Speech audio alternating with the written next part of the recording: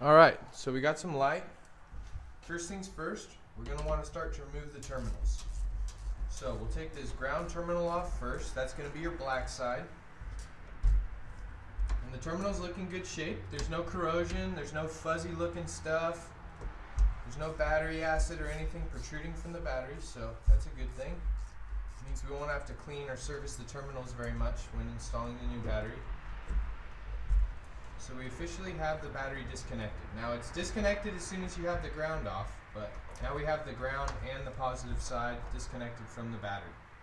Now, next thing we want to do, once these two terminals are clear, is we want to look for any hold down screws. For this, we have a 10mm nut that runs on this bar across, and that's our hold down bracket. So what we want to do next is get that popped off.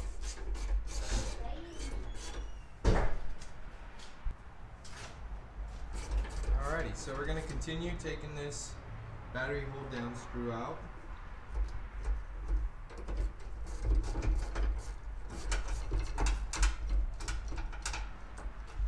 Alright, and so what it looks like on this side is we have these tangs, these hooks.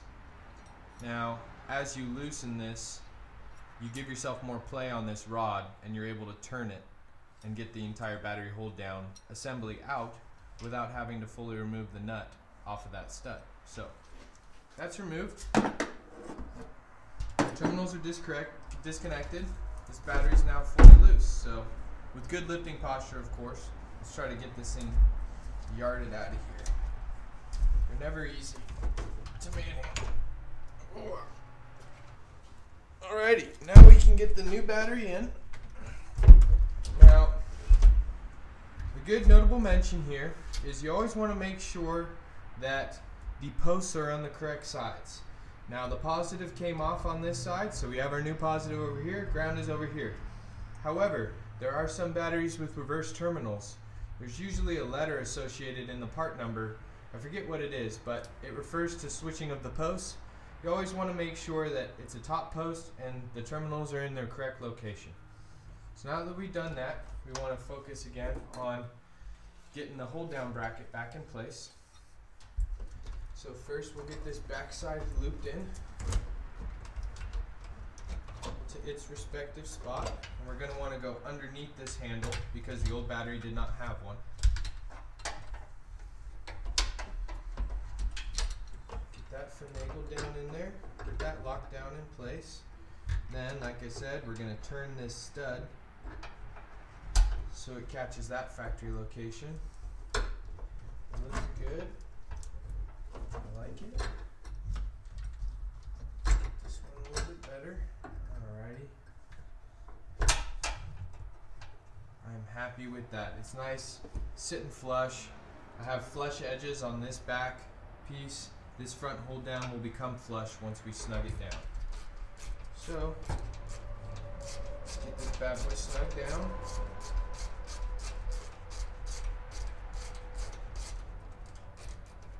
Now, it's nice to have a battery saver when you're doing batteries. And what that is it basically applies a small amount of voltage to all of the vehicle's computer systems. So there's multiple modules located throughout these cars, right? Transmission control, the radio, the clock, cruise control, ABS, all kinds of stuff. And when you're disconnecting a battery, you're completely draining all of those batteries. So sometimes the car is going to have to spend a little bit of time relearning some procedures in order to get it back to normal. So you can throw a little bit of a wrench in the mix when you do just hard disconnect a battery. However, I've done that through my whole career and never had any issues. There are some makes and models, like European makes and models, for example, BMWs in particular, that need to have the batteries registered to the vehicle once you do replace them. So something to keep in mind for some of those more complex vehicles. However, Toyotas are relatively an economy vehicle, and so I don't believe we'll have to be doing that today. But German cars are a little bit more picky. So we'll get these terminals snugged down, and another important thing to remember is you want to get them fully fitted. These terminals have sort of a cone shape, so they're a little skinnier at the top, a little wider at the base. So you want to make sure, once you get these caps off, of course, I have seen people leave these on before, which is a big kerfuffle. But you want to take the terminal and really wiggle it down. You'll end up getting a little bit extra throw onto that terminal.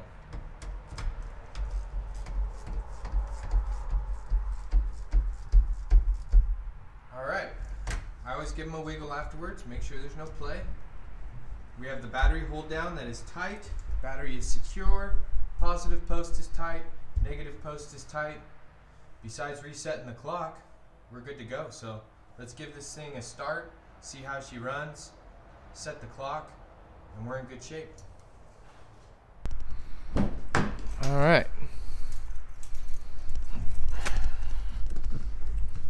So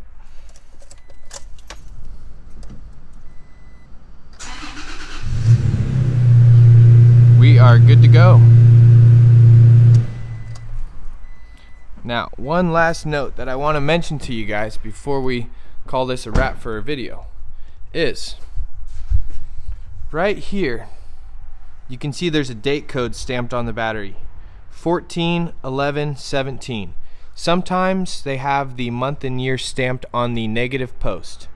However, this factory Toyota battery has its date code here. That means this battery is going on, what, 15 years old? Or, I'm sorry, 5 years old? So, from my experience, a battery will average you about 4 to 8 years, depending on your climate and the conditions that the car is put in. So this battery is right on time.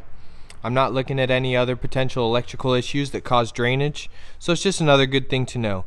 Keep an eye out for any date codes. Like I said, sometimes they are stamped on top of the negative battery post, just so you can get an idea on how old and what age your battery has currently. Thanks again for watching. I hope you learned something new. I hope it either brought you entertainment or information. Be sure to like and subscribe the video if you did enjoy, and keep an eye out for some future content I have coming out. I got some really cool projects I'd love to show you along the way, and we got some really big stuff coming soon. So keep your eyes peeled, and we'll catch you on the next one. Peace.